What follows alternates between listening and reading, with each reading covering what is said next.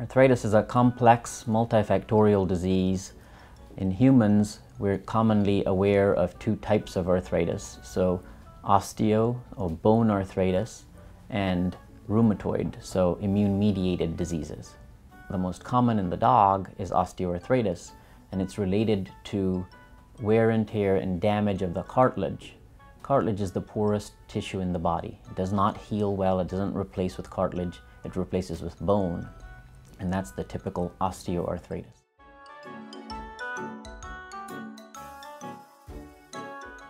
Well, typically, it's no different than what's done for you and I, so it's common sense. And so if I'm developing arthritis, then I should stay lean, because the heavier I am, the more load there is on my joints, bones and joints, and the more arthritis develops and progresses. I should stay active, and so it should be low impact exercise. You're far better off exercising regularly, small amounts, than being basically a weekend warrior. So you're a couch potato all week and then a weekend warrior, that's harmful to your joints. But if you have regular, low impact exercise, that's ideal. The other things to do are, other than being lean and managing activity, is to make sure that you have low impact, and diet and supplements and those sorts of things all benefit and limit the amount of arthritis that will develop over time.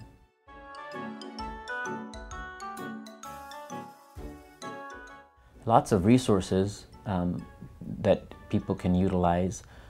There's always information on the internet. The trouble with that is that some of that information is real and valuable, and some of it is not. But typically, your veterinarian should have lots of resources available.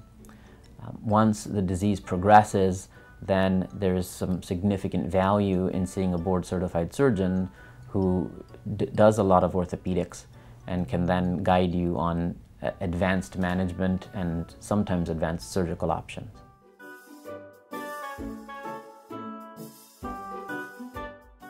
With evolving technology, there are lots of new tools available to us.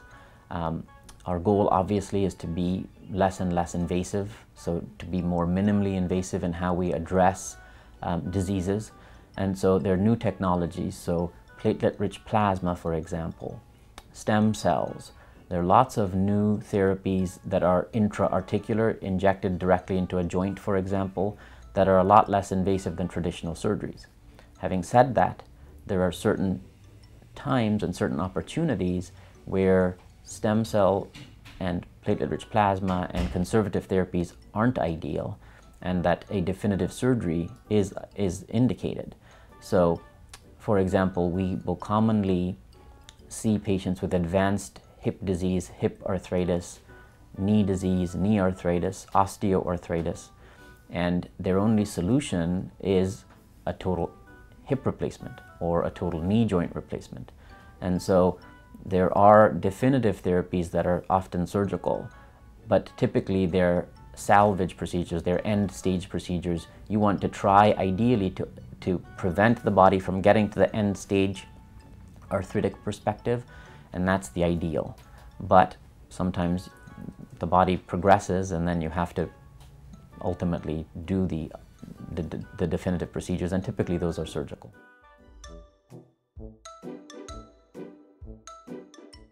Every person, every individual, every dog, every cat is an individual, and so we all have different biology. And so our biological behavior is individual to us, and dogs and cats, pets are no different. And so the reality is, for most diseases, they can be managed and managed well, but it's not often something that can be cured. It's something that's slow and insidious, and is something that's managed rather than cured. The surgical options typically do fix the problem, they do cure the problem, but ideally you want to try and manage them so they don't need surgery.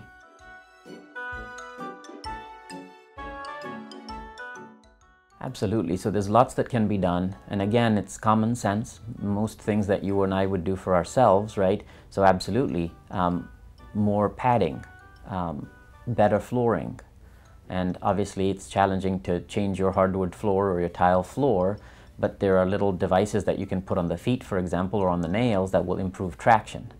Or you can lay down area rugs or yoga mats or something like that to improve traction and improve their comfort. So typically it's simple management things to improve comfort and enhance their quality of life so they're not scared of the hardwood floor and slipping and sliding and falling.